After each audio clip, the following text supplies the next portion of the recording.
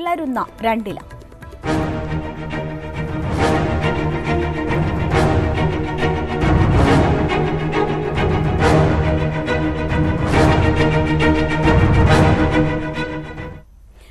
കേരള കോൺഗ്രസിനെ ഒരിക്കൽ കൂടി പിളർത്താനുള്ള നീക്കങ്ങളുമായി P J Joseph.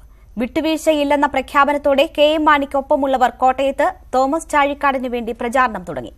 Thomas ചാഴിക്കാടിന്റെ സ്ഥാനാർത്ഥിത്വത്തിൽ Congress മണ്ഡലം കമ്മിറ്റി യോഗത്തിൽ എതിർപ്പുയർന്നു. ജോസഫ് നാളെ UDF നേതാക്കളുമായി നിർണായക ചർച്ചകൾ നടത്തും. കേരള കോൺഗ്രസ് മറ്റൊരു പിളർപ്പിനുകൂടി ഒരുങ്ങുന്നു എന്ന വികാരമാണ് പാലയിലെയും തൊടുപുഴയിലെയും നേതാക്കളുടെ വസതികളിൽ. ഒരു വിട്ടുവീഴ്ചയ്ക്കും മാണിയോടൊപ്പമുള്ള നേതാക്കൾ തയ്യാറല്ല. തീരുമാനം അന്തിമമാണെന്ന സന്ദേശമാണ് ജോസ് കെ മാണി നൽകിയത്. നമ്മുടെ സ്ഥാനാർത്ഥി തോമസ് ചാഴികാടനെ ലോക്സഭാ സ്ഥാനാർത്ഥിയായിട്ട് കേരള കോൺഗ്രസ് പാർട്ടിയുടെ ചെയർമാൻ പ്രഖ്യാപിക്കുകയുണ്ടായി. അദ്ദേഹത്തിന്റെ ഈ പറഞ്ഞ പാർട്ടി ചെയർമാൻ ഈ കാര്യങ്ങളിൽ എല്ലാവരോടും വിശദീകരിക്കുകയുണ്ടായി. ജോസ് കെ മാണി ഏകാധിപതിയെപ്പോലെ പെരുമാറുന്നുവെന്നാണ് ജോസഫ് വിഭാഗം നേതാക്കളുടെ പ്രതികരണം. നിരാശയും ദേഷ്യവും മറച്ചുവെക്കാതെയാണ് അവർ സംസാരിച്ചത്. ഈ തെരഞ്ഞെടുപ്പിൽ പി ജെ ജോസഫിന് സീറ്റ് ലഭിക്കുക എന്നുള്ളത് ഒരു പൊതുവികാരമായി തന്നെ ഉയർന്നു വരികയും ചെയ്തിരുന്നു. പക്ഷേ പാർട്ടിയുടെ തീരുമാനം, പാർട്ടിയുടെ working chairman Shri P J ജോസഫിന് സീറ്റ് നിഷേധിക്കുന്ന വിധത്തിലാണ് വന്നത്. പിന്തുണയ്ക്കുന്നവരുമായി കൂടിക്കാഴ്ച നടത്തിയ ശേഷമാണ് ജോസഫ് തിരുവനന്തപുരത്തേക്ക് യാത്ര തിരിച്ചത്. എല്ലാം ശുഭകരമായി പര്യവസാനിക്കുമെന്നായിരുന്നു യാത്ര തിരിക്കും മുൻപുള്ള ജോസഫിന്റെ പ്രതികരണം. എല്ലാം ശുഭമായി പര്യവസാനിക്കും എന്ന് UDFിലെ മറ്റ് കക്ഷികളുമായി ജോസഫ് നാളെ നിർണായക കൂടിക്കാഴ്ചകൾ നടത്തും. UDF നേതൃത്വം ഇടപെട്ട് തന്റെ സ്ഥാനാർത്ഥിത്വം അംഗീകരിപ്പിക്കണമെന്നാണ് ജോസഫിന്റെ നിലപാട്. തോമസ് ചാഴിക്കാടിനു വേണ്ടി മാണി വിഭാഗം കോട്ടയത്ത് പ്രചരണം തുടങ്ങി. ജോസഫിനെ പിന്തുണയ്ക്കുന്നവർ കേരള കോൺഗ്രസിന്റെ വിവിധ ജില്ലാ കമ്മിറ്റികളിൽ നിന്നും രാജിവെക്കാനും ആരംഭിച്ചു. തോമസ് ചാഴിക്കാടന്റെ സ്ഥാനാർത്ഥിത്വത്തെ ചൊല്ലി കോട്ടയം മണ്ഡലം കമ്മിറ്റി യോഗത്തിൽ കയ്യാങ്കളിയുണ്ടായി. ചാഴിക്കാടിനെ അംഗീകരിക്കാനാകില്ലെന്ന് ഒരു വിഭാഗം നിലപാടെടുത്തു. തിരുവഞ്ചൂർ രാധാകൃഷ്ണൻ, DCC അധ്യക്ഷൻ ജോഷി ഫിലിപ്പ് എന്നിവർ പങ്കെടുത്ത യോഗമാണ് അലങ്കോലമായത്. 30 വർഷം മുമ്പ് 1989 പുറപ്പുഴയിലെ ഈ വസതിയിലുണ്ടായിരുന്ന അതേ വികാരമാണ് ഇപ്പോഴും. സീറ്റ് ലഭിക്കാതിരുന്നതിനെ തുടർന്ന് മൂവാറ്റുപുഴയിൽ ഒറ്റയ്ക്ക് മത്സരിക്കാനിറങ്ങിയ പി ജെ ജോസഫ് പിന്നീട് ചെന്നെത്തിയത് ഇടതുമുന്നണിയിലാണ്. ചരിത്രം ആവർത്തിക്കുമോ എന്നതാണ് തൊടുപുഴയിൽ നിന്ന് ഉയരുന്ന ചോദ്യം. Cameraman Kannan P പ്രസന്നനൊപ്പം G Sreejith, news 18. Kerala കോൺഗ്രസിലെ പരസ്യപ്പോരിൽ കോട്ടയവും ഇടുക്കിയും നഷ്ടപ്പെടുമെന്ന ആശങ്കയിലാണ് കോൺഗ്രസ്. ജോസഫിനെ അപമാനിച്ച് ഇറക്കിവിടാനാകില്ലെന്നാണ് കോൺഗ്രസിന്റെ നിലപാടെങ്കിലും പരസ്യ ഇടപെടലിൽ നിന്ന് വിട്ടുനിൽക്കുന്നതിന്റെ കാരണം ഇതാണ്.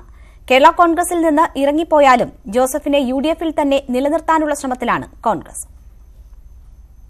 ഓരോ സീറ്റും നിർണായകമാണെന്നും അതുകൊണ്ട് തന്നെ മാണിയും ജോസഫും തമ്മിത്തല്ലി കോട്ടയത്തെ ജയസാധ്യത ഇല്ലാതാക്കരുതെന്നുമാണ് കോൺഗ്രസിന്റെ നിലപാട്.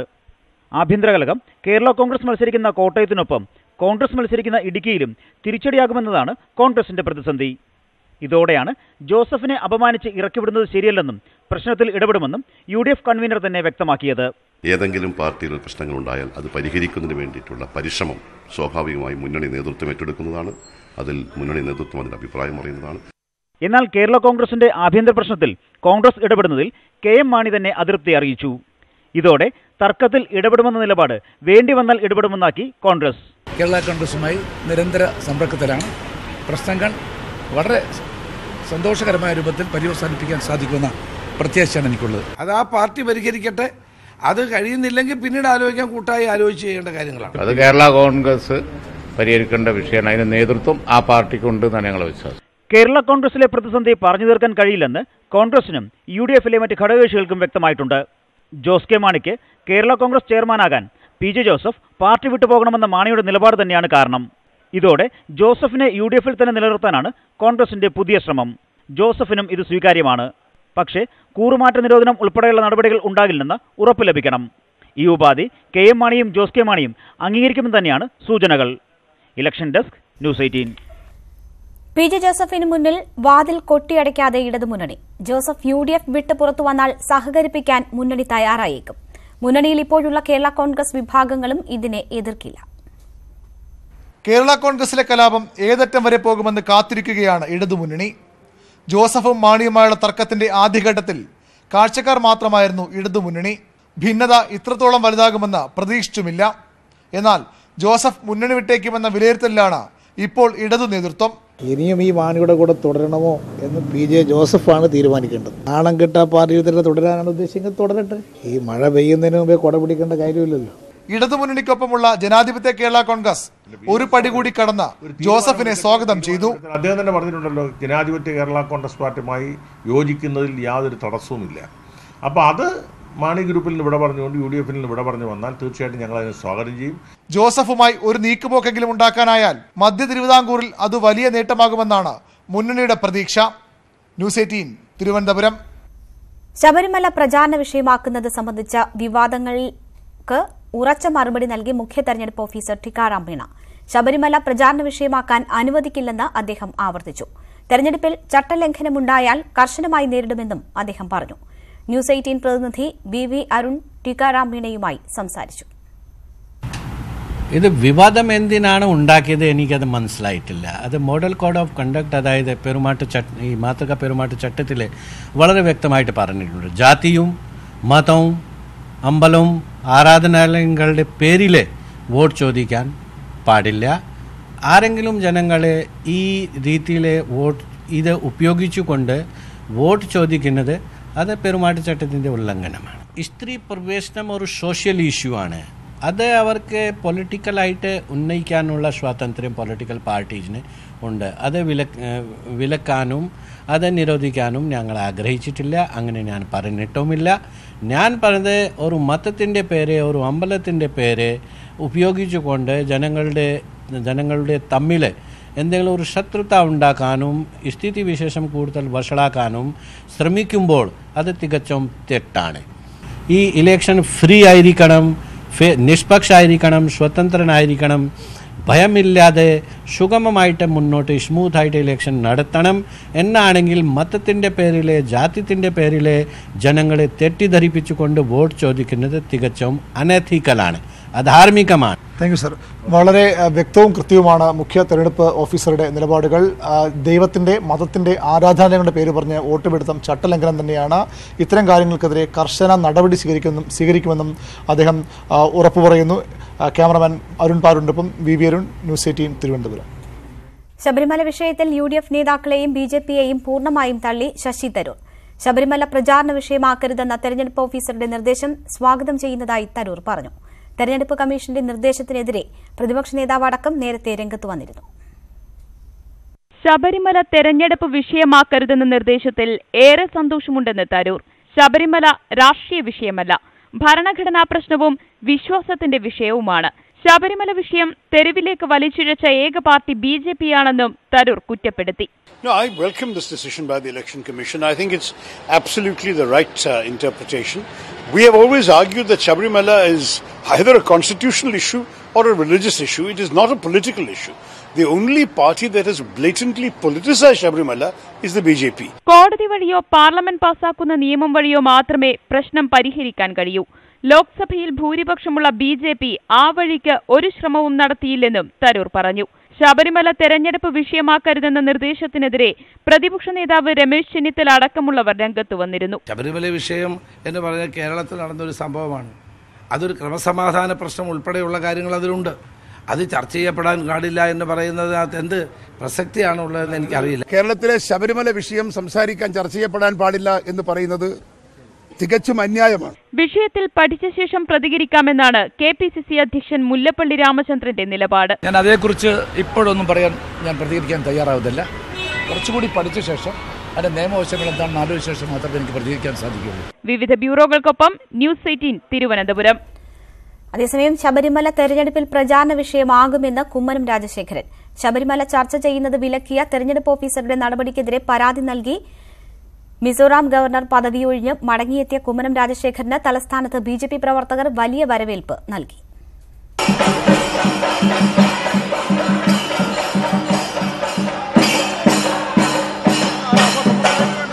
ഗവർണർ പദവിയൊഴിഞ്ഞ് തിരുവനന്തപുരത്ത് വന്നിറങ്ങിയ കുമ്മനം രാജശേഖരൻ നേരെ രാഷ്ട്രീയത്തിലേക്ക് തന്നെയാണ് കടന്നത്.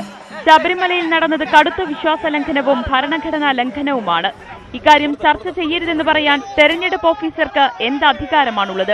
അതൊരു വിഷയമല്ല എന്ന് പറഞ്ഞ് അതിനെ തമസ്കരിക്കാനും അതിനെ ഒരു വിഷയമല്ലാതാക്കി തീർക്കാനും നടത്തുന്ന ഏതൊരു ശ്രമവും തീർച്ചയായിട്ടും അത് ഒളിച്ചോടലാണ്. വിശ്വാസവും ആരാധനയും ആചാരങ്ങളും സംരക്ഷിക്കപ്പെടണം എന്നുള്ള ഈ നാട്ടിലെ ജനങ്ങളുടെ വിചാരം അവരുടെ ചിന്ത അത് ഉയർത്തിപ്പിടിക്കും. വിമാനത്താവളത്തിൽ നിന്ന് തുറന്ന വാഹനത്തിൽ ബൈക്ക് റാലിയുടെ അകമ്പടിയോടെയായിരുന്നു പഴവങ്ങാടി ഗണപതി ക്ഷേത്രത്തിലേക്കുള്ള യാത്ര. പിന്നീട് പാർട്ടി സംസ്ഥാന കമ്മിറ്റി ഓഫീസിൽ നേതാക്കളുമായി കുമ്മനം കൂടിക്കാഴ്ച നടത്തി. ന്യൂസ് 18 തിരുവനന്തപുരം. കെ.സി. വേണുഗോപാൽ മത്സരിച്ചേക്കുമെന്ന് സൂചന നൽകിയ കെ.പി.സി.സി അധ്യക്ഷൻ മുല്ലപ്പള്ളി രാമചന്ദ്രൻ ഒരു മണിക്കൂറിനകം പ്രസ്താവന തിരുത്തി. വരികൾക്കിടയിൽ വായിക്കേണ്ടതില്ലെന്നും കെ.സി. വേണുഗോപാൽ ആലപ്പുഴയിൽ മത്സരിക്കണമെന്ന പ്രവർത്തകരുടെ ആഗ്രഹമാണ് താൻ പ്രകടിപ്പിച്ചതെന്നുമായിരുന്നു മുല്ലപ്പള്ളിയുടെ വിശദീകരണം. സംഘടനാപരമായ തിരക്കുകൾ കൊണ്ടാണ് മത്സരത്തിനില്ലെന്ന് വ്യക്തമാക്കിയതെന്ന് കെ.സി. വേണുഗോപാൽ ന്യൂസ് 18നോട് പറഞ്ഞു. ഡൽഹിയിലെ സ്ഥാനാർത്ഥി ചർച്ച കഴിഞ്ഞ് മടങ്ങിയെത്തിയപ്പോഴാണ് കെ.സി. വേണുഗോപാൽ മത്സരിക്കുമെന്ന സൂചന മുല്ലപ്പള്ളി രാമചന്ദ്രൻ നൽകിയത്.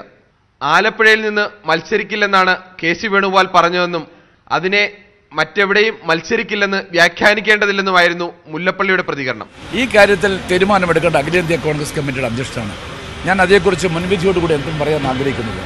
അദ്ദേഹം ആലപ്പുഴയിൽ നിന്ന് മത്സരിക്കുന്നില്ല എന്നാണ് പറഞ്ഞിട്ടുള്ളത്. അതിനർത്ഥം അദ്ദേഹം മത്സരിക്കുന്നില്ല എന്ന് നിങ്ങൾ വ്യാഖ്യാനിക്കേണ്ടതായിട്ടില്ല. ആലപ്പുഴ ഒഴികെ മറ്റെവിടെയെങ്കിലും മത്സരിക്കുമെന്ന സൂചന കെ.സി. വേണുഗോപാൽ തള്ളി. പാർട്ടി ചുമതലകളുടെ തിരക്ക് മൂലമാണ് മത്സരിക്കാനില്ലെന്ന നിലപാടെടുത്തതെന്നും ഇക്കാര്യം കെ.പി.സി.സി നേതൃത്വത്തെ അറിയിച്ചതാണെന്നും അദ്ദേഹം പറഞ്ഞു. ഇതിനുശേഷമാണ് കെ.പി.സി.സി അധ്യക്ഷൻ നിലപാട് മാറ്റിയത്. 3:15 നടത്തിയ ആദ്യ പ്രസ്താവനയ്ക്ക് 1 മണിക്കൂറിന് ശേഷം മുല്ലപ്പള്ളി നടത്തിയ പ്രതികരണം ഇങ്ങനെ: ഞാൻ ഉദ്ദേശിച്ചത് കെ.സി. വേണുഗോപാൽ ആലപ്പുഴ മത്സരിച്ചാൽ തന്നെ ഞങ്ങൾക്ക് ബെസ്റ്റ് അവൈലബിൾ കാൻഡിഡേറ്റ് ആണ്. അദ്ദേഹം നല്ല വോട്ടുകൾക്ക് ജയിക്കും. മത്സരരംഗത്ത് താൻ ഉണ്ടാവില്ലെന്നും ഉമ്മൻചാണ്ടി മത്സരിച്ചാൽ കേരളമാകെ മത്സരചിത്രം മാറുമെന്നും മുല്ലപ്പള്ളി പറഞ്ഞു. Political bureau, news 18. കോൺഗ്രസ് നേതാക്കൾ മത്സരിക്കാത്തത് പരാജയ ഭീതി മൂലമാണെന്ന് സിപിഎം സംസ്ഥാന secretary Kodiyeri Balakrishnan. ജയിക്കില്ലെന്നറിയുന്നതുകൊണ്ടാണ് മുല്ലപ്പള്ളിയും K C. വേണുഗോപാലും മത്സരിക്കാത്തത്. Joseph മത്സരിക്കാൻ ധൈര്യമായി മുന്നോട്ട് വരണമെന്നും ഇനി എന്തിനാണ് കേരള കോൺഗ്രസിൽ തുടരുന്നതെന്നും കോടിയേരി വടകരയിൽ ചോദിച്ചു. പ്രമുഖ കോൺഗ്രസ് നേതാക്കന്മാരൊക്കെ പറഞ്ഞു ഞങ്ങൾ ഏതായാലും ഇല്ല. ഇവിടുത്തെ മുല്ലപ്പള്ളി രാമേന്ദ്രൻ വരെ പറഞ്ഞു പോലും ഞാൻ വടകരക്കില്ല. എന്താ വടകരക്കില്ല എന്ന് പറഞ്ഞത്? നിന്നാൽ ഇത്തവണ രക്ഷപ്പെടൂല എന്ന് മുല്ലപ്പള്ളി രാമേന്ദ്രന് വടകരയെക്കുറിച്ച് അറിയുന്നത് കൊണ്ട് ശരിക്കും മനസ്സിലായി. പി.ജെ. ജോസഫിന് സീറ്റില്ല എന്ന് പറഞ്ഞാൽ വർക്കിംഗ് പ്രസിഡന്റിനാണ് സീറ്റില്ലാത്തത്. ഒരു സീറ്റ് ചോദിച്ച് കിട്ടുന്നില്ലെങ്കിൽ ആ പാർട്ടി നിൽക്കേണ്ട കാര്യമാണ്. വേറെ പാർട്ടിക്കാരനല്ലല്ലോ പി.ജെ. ജോസഫ്. അദ്ദേഹം മുമ്പും ഇങ്ങനെ ചെയ്തിട്ടുണ്ട്. അന്ന് സീറ്റ് ചോദിച്ച് കിട്ടാത്തത് കൊണ്ട് അദ്ദേഹം ധീരമായിട്ട് മത്സരിച്ചു. ഗാന്ധിയൻ നിലപാടുള്ള കോൺഗ്രസുകാർ ഇടതുപക്ഷവുമായി സഹകരിക്കാൻ തയ്യാറാകണമെന്ന് മന്ത്രി ഇ.പി. ജയരാജൻ. മുസ്ലിം ലീഗും ഉയർന്നു ചിന്തിക്കണം. കോൺഗ്രസിന്റെ വഴിയിൽ ലീഗ് പോയാൽ അത് നാശത്തിലേക്കായിരിക്കുമെന്നും ജയരാജൻ കണ്ണൂരിൽ പറഞ്ഞു. ഇന്ത്യയിൽ കോൺഗ്രസിന്റെ പിന്നിൽ അണിനിരന്നിരിക്കുന്ന മതേതരവാദികൾ, ഗാന്ധിയന്മാരായ കോൺഗ്രസുകാർ കോൺഗ്രസിന്റെ നിലപാടിനെതിരായി ഇടതുപക്ഷവുമായി സഹകരിക്കണം. ഇടതുപക്ഷത്തിന് അനുകൂലമായ നിലപാട് സ്വീകരിച്ചുകൊണ്ട് രാജ്യത്തെ രക്ഷിക്കും. നിങ്ങൾക്ക് ഗാന്ധിയൻ ദർശനങ്ങൾ സംരക്ഷിക്കുകയാണോ വേണ്ടത്? ഭരണപരാജയത്തിൽ നിന്ന് ശ്രദ്ധ തിരിക്കാൻ മോദി ദേശീയതയെ ചൂഷണം ചെയ്യുകയാണെന്ന് കോൺഗ്രസ്.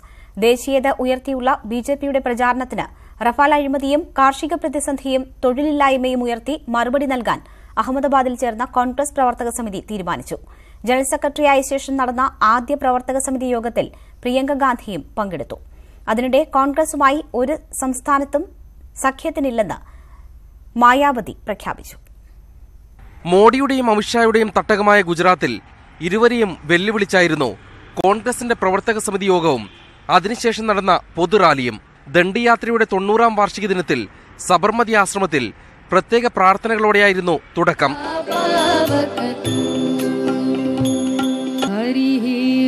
റഫാൽ മുഖ്യ പ്രചാരണായുധമാക്കണമെന്ന് പ്രവർത്തക സമിതിയിൽ സോണിയാഗാന്ധി നിർദ്ദേശിച്ചു. റഫാൽ അഴിമതി, തൊഴിലില്ലായ്മ, കാർഷിക പ്രതിസന്ധി, നോട്ട് അസാധുവാക്കൽ, GST തുടങ്ങിയ വിഷയങ്ങൾ ഉയർത്തി ബിജെപിയുടെ കപട ദേശീയതയ്ക്ക് മറുപടി നൽകണമെന്ന് രാഹുൽ ഗാന്ധിയും ആവശ്യപ്പെട്ടു. ഭരണപരാജയത്തിൽ നിന്ന് ശ്രദ്ധ തിരിക്കാനാണ് മോഡി രാജ്യസുരക്ഷയെ ചൂഷണം ചെയ്യുന്നതെന്ന് പ്രവർത്തക സമിതി പാസാക്കിയ പ്രമേയത്തിൽ കുറ്റപ്പെടുത്തി. 5 വർഷത്തിനിടെ കർഷകന്റെ 1 രൂപ പോലും മോഡി എഴുതിത്തള്ളിയില്ലെന്നും റഫാൽ അഴിമതിയിലൂടെ വ്യോമസേനയുടെ 30,000 കോടി രൂപ പ്രധാനമന്ത്രി മോഷ്ടിച്ചതായും പ്രവർത്തക സമിതിക്ക് ശേഷം നടന്ന വിശാല പൊതുസമ്മേളനത്തിൽ Rahul Narendra Modi ji make in India की बात करते हैं, स्टार्टअप इंडिया की बात करते हैं, मगर सच्चाई है कि आज हिंदुस्तान का युवा अलग अलग प्रदेशों में रोजगार ढूंढते नरेंद्र मोदी जी 3,50,000 करोड़ रुपए 15 लोगों का कर्जा माफ कर सकते हैं. സജീവ രാഷ്ട്രീയത്തിലിറങ്ങിയ ശേഷമുള്ള ആദ്യ പൊതുസമ്മേളനത്തിൽ പ്രിയങ്ക ഗാന്ധിയും മോഡിക്കെതിരെ രൂക്ഷ വിമർശനം നടത്തി. जो 2 करोड़ रोजगार उन्होंने आपको जिनका उन्होंने आपको वचन दिया था वो रोजगार कहाँ है? उनसे पूछिए कि जो 15 लाख आपके खाते में आने थे वो 15 लाख कहाँ गए? जिन महिलाओं की सुरक्षा की बात करते थे उन महिलाओं को किसने पूछा है इन 5 सालों में? सही सवाल करिए इस चुनाव में. സമ്മേളനത്തിൽ വെച്ച് പാട്ടീദാർ സമര നേതാവ് ഹാർദിക് പട്ടേൽ കോൺഗ്രസിൽ ചേർന്നു. ജാംനഗർ മണ്ഡലത്തിൽ നിന്ന് ഹാർദിക് മത്സരിക്കും. അതിനിടെ ഒരു സംസ്ഥാനത്തും കോൺഗ്രസുമായി സഖ്യത്തിനില്ലെന്ന് BSP അധ്യക്ഷ മായാവതി പ്രഖ്യാപിച്ചു. ഇതോടെ UPയിൽ SP BSP സഖ്യവും BJPയും കോൺഗ്രസും തമ്മിൽ ത്രികോണ മത്സരം ഉറപ്പായി. M Unnikrishnan, news 18, Delhi. കോൺഗ്രസിൽ അഭിപ്രായ വ്യത്യാസങ്ങളില്ലെന്ന് KM മാണി. തോമസ് ചാഴിക്കാടൻ കോട്ടയത്ത് വൻ വിജയം നേടുമെന്നും KM മാണി പറഞ്ഞു. ഒരഭിപ്രായ വ്യത്യാസമില്ല, നിങ്ങൾ ഉണ്ടാക്കാതിരുന്നാൽ മതി. ഒരു ഔദ്യോഗിക പ്രചരണം തുടങ്ങുവാണ് ഇവിടെ നിന്ന്. അതെ, അനുഗ്രഹം മേടിച്ചു. എല്ലാ അനുഗ്രഹവും കൊടുത്തിട്ടുണ്ട്. എല്ലാവരുടെയും അനുഗ്രഹം, എന്നെ മാത്രമല്ലോ.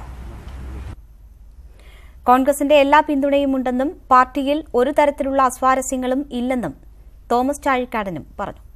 ഞാൻ ഈ കോൺഗ്രസിന്റെ എല്ലാ നേതാക്കന്മാരുമായിട്ട് ബന്ധപ്പെട്ടു. അവരെല്ലാവരും പൂർണ്ണമായ പിന്തുണ തന്നു. അവരെല്ലാവരും എന്നെ പ്രോത്സാഹിപ്പിച്ച് മുമ്പോട്ട് പോകാനായിട്ട് അനുഗ്രഹിച്ചിട്ടുണ്ട്. ബഹുമാനായ PJ ജോസഫ് സാറുമായിട്ട് കമ്മ്യൂണിക്കേറ്റ് ചെയ്യുന്നുണ്ട്. അദ്ദേഹവുമായും തീർച്ചയായും ഞാനും ബന്ധപ്പെടും. അങ്ങനെ ഈ കാര്യങ്ങൾക്ക് വളരെ അനുകൂലമായ രമ്യമായ പരിഹാരമുണ്ടാകും എന്നതിന് യാതൊരു സംശയവുമില്ല. തോമസ് ചാഴിക്കാടനും KM മാണിയുമായി നടത്തിയ കൂടിക്കാഴ്ചയ്ക്ക് ശേഷമായിരുന്നു ഇരുവരുടെയും പ്രതികരണങ്ങൾ. കോൺഗ്രസ് അധ്യക്ഷൻ രാഹുൽ ഗാന്ധിയുടെ വയനാട് സന്ദർശനത്തിന് സുരക്ഷാ ഏജൻസികളുടെ അനുമതി ലഭിച്ചില്ല. കൽപ്പറ്റയിൽ SPG യോഗം ചേർന്ന് സ്ഥിതിഗതികൾ വിലയിരുത്തി. മാവോയിസ്റ്റ് ഭീഷണി നിലനിൽക്കുന്ന സാഹചര്യത്തിലാണ് സന്ദർശനത്തിന് SPG അനുമതി നിഷേധിച്ചത്. കഴിഞ്ഞ ദിവസം വയനാട് ലക്കിടിയിൽ മാവോയിസ്റ്റ് നേതാവ് CP ജലീൽ പോലീസിന്റെ വെടിയേറ്റ് കൊല്ലപ്പെട്ടിരുന്നു. പുൽവാമ ഭീകരാക്രമണത്തിൽ കൊല്ലപ്പെട്ട ഹവിൽദാർ VV വസന്തകുമാറിന്റെ തൃക്കൈപ്പറ്റയിലുള്ള വസതി സന്ദർശിക്കാനാണ് ഈ മാസം 14-ന് രാഹുൽ ഗാന്ധി വയനാട്ടിൽ എത്താനിരുന്നത്. എഞ്ചിനീയറിംഗ് പ്രവേശന പരീക്ഷാ തീയതി മാറ്റി. ഏപ്രിൽ 27, 28 തീയതികളിലേക്കാണ് പരീക്ഷ മാറ്റിയത്. ഏപ്രിൽ 22, 23 തീയതികളിൽ പരീക്ഷ നടത്താനായിരുന്നു നേരത്തെയുള്ള തീരുമാനം. 23-ന് ലോക്സഭാ തെരഞ്ഞെടുപ്പായതിനാലാണ് പരീക്ഷാ തീയതി മാറ്റിയത്. മഹാത്മാഗാന്ധി യൂണിവേഴ്സിറ്റി ഡിഗ്രി പരീക്ഷയുടെ ഉത്തരക്കടലാസുകൾ ദേശീയപാതയോരത്ത് ഉപേക്ഷിക്കപ്പെട്ട നിലയിൽ. ഓട്ടോറിക്ഷ തൊഴിലാളികൾക്ക് കിട്ടിയ ഉത്തരക്കടലാസുകൾ പോലീസിന് കൈമാറി. സംഭവത്തെക്കുറിച്ച് ആലുവ പോലീസ് അന്വേഷണം തുടങ്ങി. തിരുവല്ലയിൽ വിദ്യാർത്ഥിനിയെ നടുറോഡിൽ കുത്തിവീഴ്ത്തി പെട്രോൾ ഒഴിച്ച് തീ കൊളുത്തി. ആക്രമണം നടത്തിയ കുമ്പനാട് സ്വദേശി അജിൻ റെജി മാത്യുവിനെ പോലീസ് കസ്റ്റഡിയിലെടുത്തു. ഗുരുതരാവസ്ഥയിലായ വിദ്യാർത്ഥിനിയെ എറണാകുളത്തെ സ്വകാര്യ ആശുപത്രിയിലേക്ക് മാറ്റി. പെൺകുട്ടിക്ക് 60% പൊള്ളലേറ്റെന്ന് പത്തനംതിട്ട SP പറഞ്ഞു. പ്രണയാഭ്യർത്ഥനയും വിവാഹാലോചനയും പെൺകുട്ടിയും കുടുംബവും എതിർത്തതാണ് ദാരുണ സംഭവത്തിലേക്ക് നയിച്ചതെന്ന് പോലീസ് പറയുന്നു. തിരുവല്ലയിലെ സ്വകാര്യ വിദ്യാഭ്യാസ സ്ഥാപനത്തിൽ BSc വിദ്യാർത്ഥിനിയായ പെൺകുട്ടിയെ നടുറോഡിൽ കുത്തിവീഴ്ത്തിയ ശേഷം പെട്രോൾ ഒഴിച്ച് തീ കൊളുത്തുകയായിരുന്നു. നിലവിളി കേട്ട് ഓടിക്കൂടിയ നാട്ടുകാർ തീകെടുത്തി പെൺകുട്ടിയെ അടുത്തുള്ള ആശുപത്രിയിൽ പ്രവേശിപ്പിച്ചു. അക്രമി കുമ്പനാട് സ്വദേശി അജിൻ റെജി മാത്യുവിനെ നാട്ടുകാർ പിടികൂടി പോലീസിലേൽപ്പിച്ചു. സഹപാഠിയായിരുന്ന പെൺകുട്ടിയോട് അജിൻ പലതവണ പ്രണയാഭ്യർത്ഥന നടത്തിയെങ്കിലും പെൺകുട്ടി നിരസിച്ചു. തുടർന്ന് വിവാഹാലോചനയുമായി വീട്ടുകാരെ സമീപിച്ചെങ്കിലും അവരും എതിർത്തു. ഇതാണ് പ്രതിയെ പ്രകോപിപ്പിച്ചതെന്ന് പോലീസ് പറയുന്നു. പെൺകുട്ടിയുടെ മൊഴി പോലീസ് രേഖപ്പെടുത്തി. 70% പൊള്ളലേറ്റ പെൺകുട്ടിയുടെ നില ഗുരുതരമാണ്. ന്യൂസ് 18 കോട്ടയം. സമൂഹമാധ്യമങ്ങൾ വഴി വർഷങ്ങളായി നിരവധി സ്ത്രീകളെ വലയിലാക്കി പീഡിപ്പിച്ച സംഘം അറസ്റ്റിൽ. തമിഴ്നാട്ടിലെ പൊള്ളാച്ചിയിലെ വൻ സെക്സ് റാക്കറ്റാണ് പിടിയിലായത്. തെരഞ്ഞെടുപ്പ് അടുത്തിരിക്കെ സംഭവം രാഷ്ട്രീയ വിവാദമായി. ഒരു പെൺകുട്ടി പരാതിപ്പെടാൻ ധൈര്യം കാട്ടിയതോടെയാണ് വൻ സെക്സ് റാക്കറ്റ് കുടുങ്ങിയത്. ആദ്യം അറസ്റ്റിലായ 4 ചെറുപ്പക്കാരുടെ മൊബൈലുകളിൽ നിന്ന് പോലീസ് കണ്ടെത്തിയത് 40ഓളം സ്ത്രീകളെ പീഡിപ്പിച്ച ദൃശ്യങ്ങൾ. പെൺകുട്ടികൾ ദയക്കായി യാചിക്കുന്ന ദൃശ്യങ്ങൾ മനസാക്ഷി ഉലയ്ക്കുന്നതാണെന്ന് പോലീസ്. വ്യാജ ഫേസ്ബുക്ക് അക്കൌണ്ടുകളിലൂടെ സൗഹൃദം സ്ഥാപിച്ചാണ് സംഘം പെൺകുട്ടികളെ വലയിലാക്കിയിരുന്നത്. പ്രതികളിൽ ഒരാൾ AADMKയുടെ പ്രാദേശിക നേതാവാണെന്ന വിവരം പുറത്തുവന്നതോടെ സംഭവം രാഷ്ട്രീയ വിവാദമായി. ഉന്നത സ്വാധീനമുള്ള പ്രതികൾക്കെതിരെ കർശന നടപടിയുണ്ടായില്ലെങ്കിൽ വ്യാപക പ്രക്ഷോഭം നടത്തുമെന്ന് ADMK നേതാവ് വൈക്കോ അറിയിച്ചു. പ്രതികൾക്കെതിരെ ഇനിയും ബലാത്സംഗ കുറ്റം ചുമത്തിയിട്ടില്ല. സെക്സ് റാക്കറ്റിൽ കൂടുതൽ അംഗങ്ങൾ ഉണ്ടാകാമെന്നും പോലീസ് കരുതുന്നു. തമിഴ്നാട്ടിലെ ചലച്ചിത്ര പ്രവർത്തകരടക്കം കുറ്റക്കാർക്കെതിരെ കർശന നടപടി ആവശ്യപ്പെട്ട് രംഗത്തെത്തി. News desk, news 18. റവന്യൂ വകുപ്പ് ആവിഷ്കരിച്ച ഭൂമിഗീതം പദ്ധതിയുടെ ഭാഗമായി തൃശൂരിൽ നിർമ്മിച്ച വീടുകളുടെ താക്കോൽ കൈമാറി.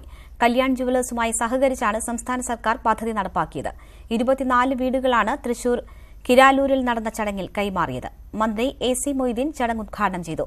കൃഷിമന്ത്രി VS സുനിൽകുമാറും കല്യാൺ ജുവലേഴ്സ് ചെയർമാനും മാനേജിംഗ് ഡയറക്ടറുമായ കല്യാണരാമനും ചേർന്ന് വീടുകളുടെ താക്കോൽ കൈമാറി.